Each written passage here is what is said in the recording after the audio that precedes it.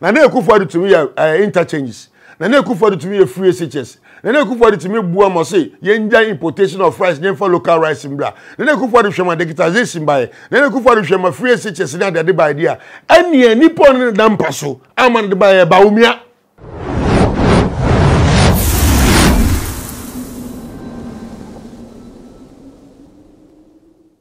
Mumayen forget sa obadabe no MPP for pe Còurt ni suit ye pesisa do bi na aswedem commission furubi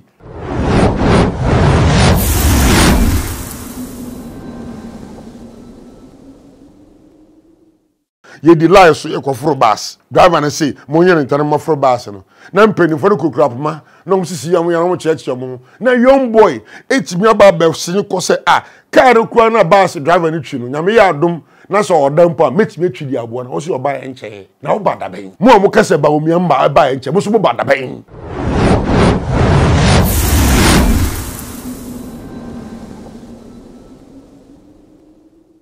right ebusia once again medini de maoli ekpe Peter no bia frame Abro the big mouth makachi will say baby yedru no akoduru enibre nothing but the truth me policies ameye no me engineer fa dabi de ene kwani aka Dr. Mahmoud Bawumia approve actually Ghana for say obetimi the president straightforward ne krai ba akopɛ enya de betwa ntro was asemosemu nti pese wunya adaje na wo hwe me video no kosi na nsema mbeka no se nyansa wo ma delegates na mfa no se nyansa ni ma wo de munja ma asem ne mame ene ne sen ebi munam ene Dr. Mahmoud Bawumia nduru no so Bawumia badaben Bawumia nduru no so yete ase se Bawumia enya nduru no so yete ase but yensa nhwa de bi o won kase wo busua wutim sisie ye won me kase ye won penimfo wom ansa yesi yombo ebe hene the reason is yo won penimfo wo fie wona kanso a wo fa bi papa peni bi wo fie mo bi kwa wo be 80 years wo busua no mu but it me for young boy wo 45 edidi hene and edi yebusua peni you know why because omo hu ni say guy we betimi akebusua ni nyina bom no matter your age this guy can lead the family no matter your age na se mo se Bawumia sebi obadaben and obetu nkofo eye line ye ndisu ma hwehwe MPP mo hwehwe MPP mo line me hu be bia line wo because ye nyenye bi ebedi so Ghana fo kasa o Ghana fo kasa samanfo mani ankyere central market anka minim se Allan manten se no resign ye ama no for resign ye abusua yankomla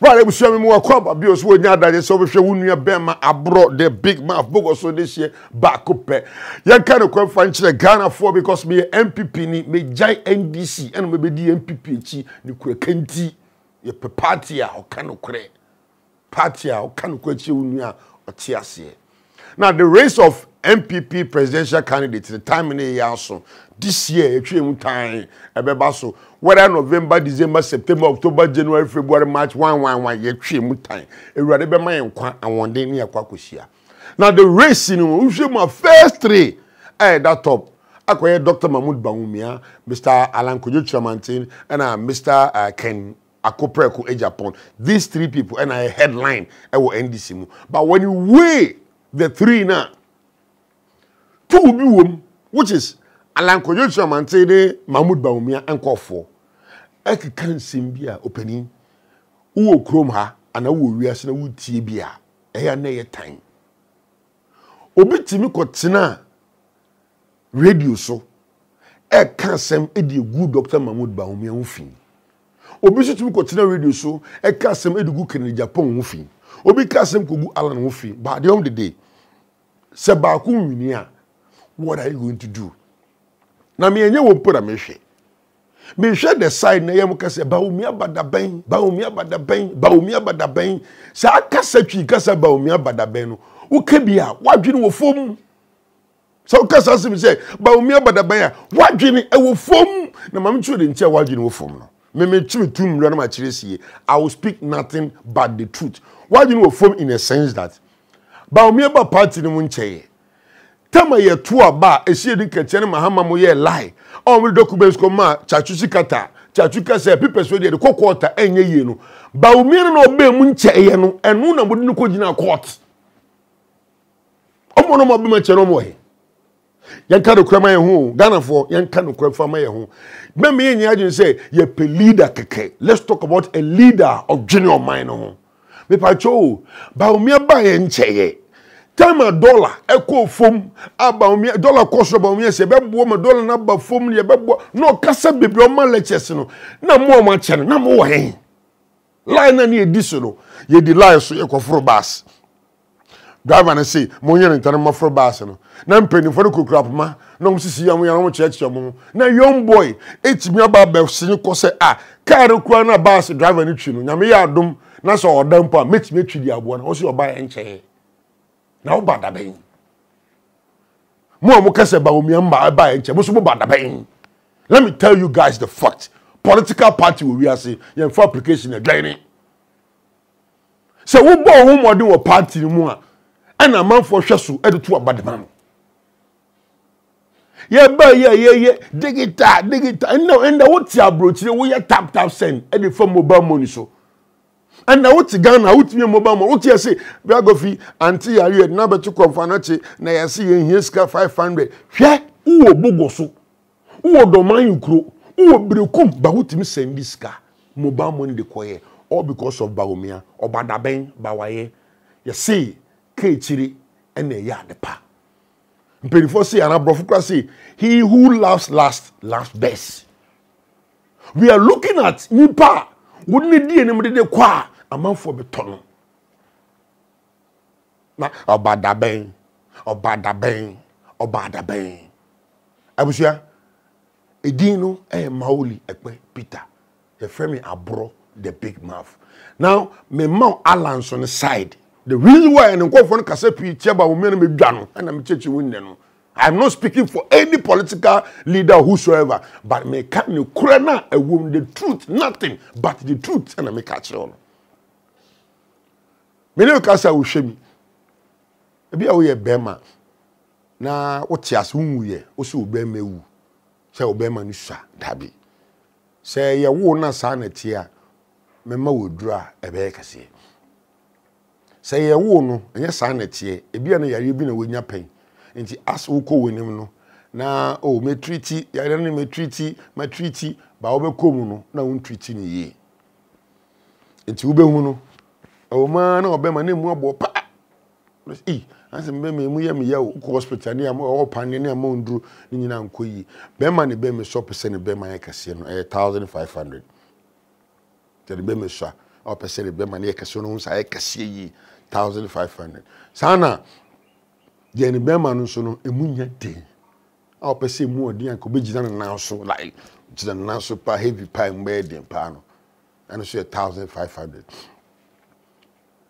be ma or the boss no we jam 2 minutes 3 minutes no we jam no sa nimpa no say offer me na me man sorry me so 2000 it's a package ni na opa 5000 cedis it is kind of 50 million so ope say kese ope di mu na eden ope sorry me so aka ho 5000 but obi an de 1000 5000 2000 me number na wo screen so no posting so 300 into so sell number na then na ya try na ya send eduro ede Abro na wo so wonya adagye yusu de koko ha no koko me se enko koko operation wona me ntunchia koko operation enko ye bida efifi oto efifi oni ase opusa woni koko ma obema mo emre ofreme a ya de mema odi no ato na nsase ye ton from 30,000 300 million de ko baby a open be kire bi ko 1.7 billion bi ko 2 billion wom area open no na be kire na mum the lowest one 30,000 Ghana cedis that is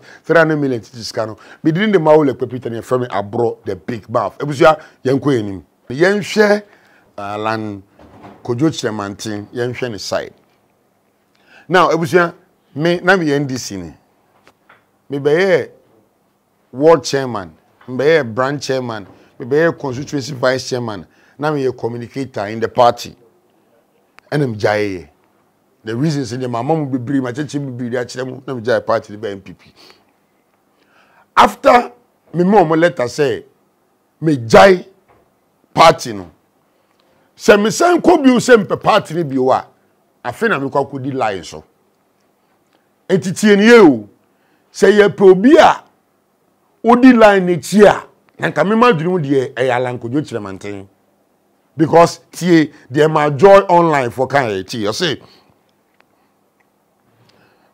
no mama yim shese no ye hwene ye because good se me kan ye mu ati ase I say we reproduce a story published on my Joy Online April 17, 2028 about resignation.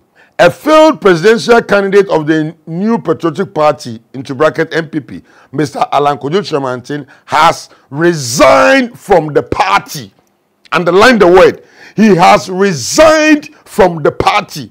Let's turn the moon. Or see, he reportedly presented his resignation letter personally to okay, I'm sure. He reportedly presented his resignation letter personally to the chairman of MPP, Mr. Peter McMenu. That time when McMenu was the chairman for MPP, and Willis, you say the reasons for Mr. Chairman to resign. He was responsible for identifiable groups in the campaign team of the flag bearer of MPP Nana Danko Kufuor. There have been media circulation suggesting Mr. Kojo is in pressure to contest December election as an independent candidate.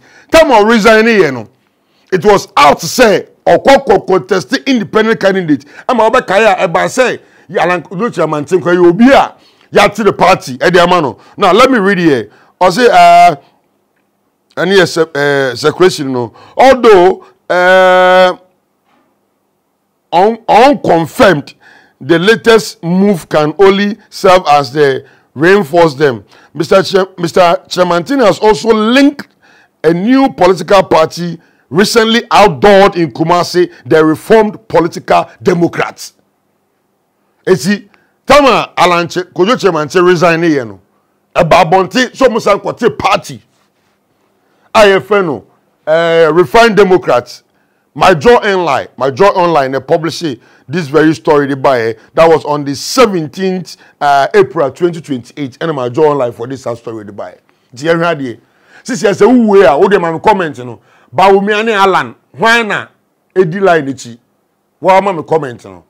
Because at the end of the day, Bawumia young guy and na kufa kofa na beka party no. But we be no home wadem bo digitization and digital address here be na utimi jira no about Google no am a live location no be a drive here straight to feel no matter where you are Ghana no see say MPP for munti aso na mene muka no ye MPP for na ye kasa no ye say Bawumia nya de na na do ko ne nko ye ma Allan mbra me pacho Allan ba o de hwan di na be campaign we bisa sa question no Allan ba enyu obeka nyina obeka free cities account obeka dollar kofu ka ho obeka djuma koy tema port ka ho but I can tell you say dear oni ohene dam paso ani dear ose nsuo ma ohene dwale why no ka asema ohene betie me ma dwunu mu de eye de oni ohene dam paso enti say na Akufo-Addo tumi ye rose na Akufo-Addo tumi ye interchanges na Akufo-Addo tumi ye free cities na Akufo-Addo tumi bua mo say ye nja importation of rice nem for local rice mbra na Akufo-Addo hwema digitization by na Akufo-Addo hwema free cities na de by dia anie nipo ne dam paso aman de by Bawumia Bawumia. So if you are saying Akufo-Addo is going and we need somebody else to represent Akufo-Addo, near the Akufo-Addo din and the back campaign there, then it's Bawumia. And can you say, Obi no vice president or president Kufuor member, Kufuor because we need vice president that so them the echo. But you need be also. And you do Bawumia so. Now assemble ko make you church what say you pezongo vote more. Near be say zongo voter. Don't try to dismiss Bawumia. I am telling you the gospel truth. Take it or leave it for me. Take it or leave it. If me Abro me ho say. Muma forget sa obadabeno. MPP for pe Còurt the suit ye pesisa do. Bi na Sweden commission for we. And obadabe we be mu 20 years ni. We be mu 20 years they do baby or resign your party and you lose win or draw. Nana dan Kukufuado or lose more than 3 to 4 times of party nam and sana. Obey your president. The radio show no what show. Message video ko see we subscribe and share mami. Yen kan okrema we want to break the 8. Now we say Bawumia nye. Inti ye Bawumia ba yen cheje fa no ko di echi. Na obi oba yen che na nhira nko na wo no hin. Obi oba yen che. Hwe Ghana ha. Ende se obo Bawumia dimba kusi ya NDC for 10 emwa. Obo Bawumia dimba ko a. O de be se opabla Ghana for trotro. Wo Ghana ha for trotro. Na yese de obo Bawumia din keke. Eto de bia e ups and down. Covid ba e. Ye di atem Bawumia doje, Bawumia dwane, Bawumia krofo, Bawumia so kan wan fa, Bawumia say. That time where was Allan? I didn't see Allan talking. That time ke Japan mo kura kasa wo say yen hwe se temaport, we tete jawan so na where was Allan?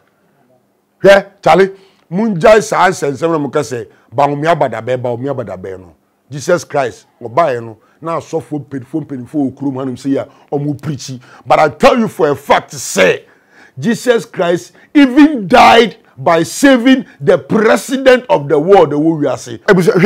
Mene okase Dr. Mahmoud Bawumia ope president ni biedi oda so office oye adwuma. Mene okase Kenya Japan ope president ni biedi oda so office oye adwuma. Allan chairman Kojo chairman oye trade minister also ope president edi. Time Ayaka COVID aba Russia war and Ukraine semi abaye nwuchiri eho ana Allan resign. Eho ana Allan chiri Kojo chairman wa resign say one de okwakoye ne campaign. Ewiase wo hu. Se wo wi ofo nsa na wa hwe wonsa. A word to a wise is enough. Abusia, for my next video.